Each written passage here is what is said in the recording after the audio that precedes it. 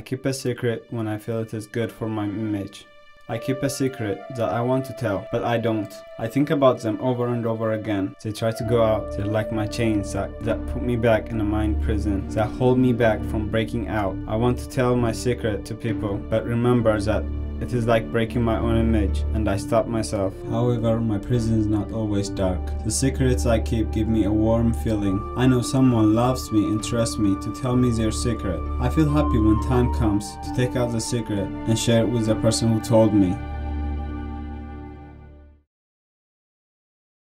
I keep secrets when someone tells me something in confidence. I took something without asking first. I keep secrets when I tell lies. Forgot to tell my parents that I'm going to the movies with my friends. When I watch movies when I'm not supposed to. When I say bad things to other people's friends. I feel bad when I didn't listen to my parents. I feel disappointed when I saw war movies. I felt scared that I was gonna get in trouble. And because I didn't listen to my parents when they told me not to touch strangers. I felt scared because I got in trouble for not listening at home. When I tell a secret, I get consequences. If I get consequences, I'll get sent to my room and read a whole day.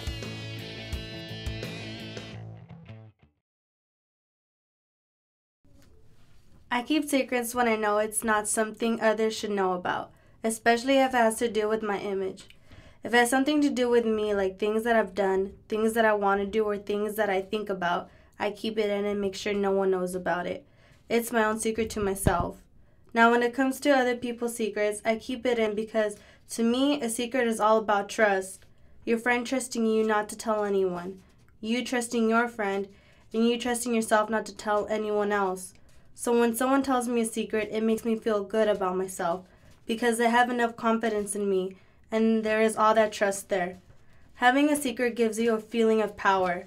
But once that secret is out, that feeling of power is not there anymore because it is no longer your secret.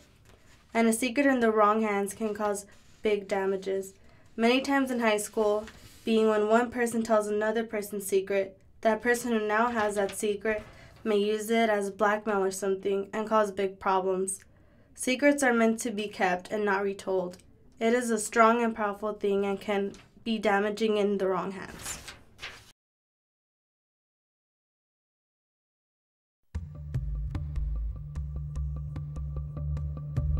I feel confused, I feel happy, good, bad, scared, nervous, but I look at this box and if it needs to be open.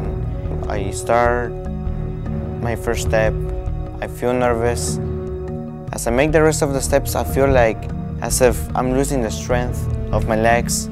Okay, I feel weaker and weaker, like if I'm about to fall down. Even though I feel like I can't make it, I still try and don't give up. As I get closer to the box, my hands get really, really sweaty, and I just feel like I'm gonna die. I feel like a lot of nervous feelings in my mind, in my body, everywhere.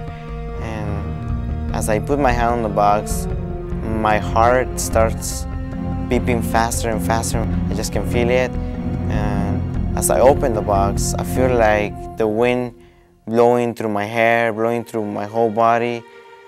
I feel like as the beats of my heart get into normal status, and then I feel like a light blowing through my face, through my body.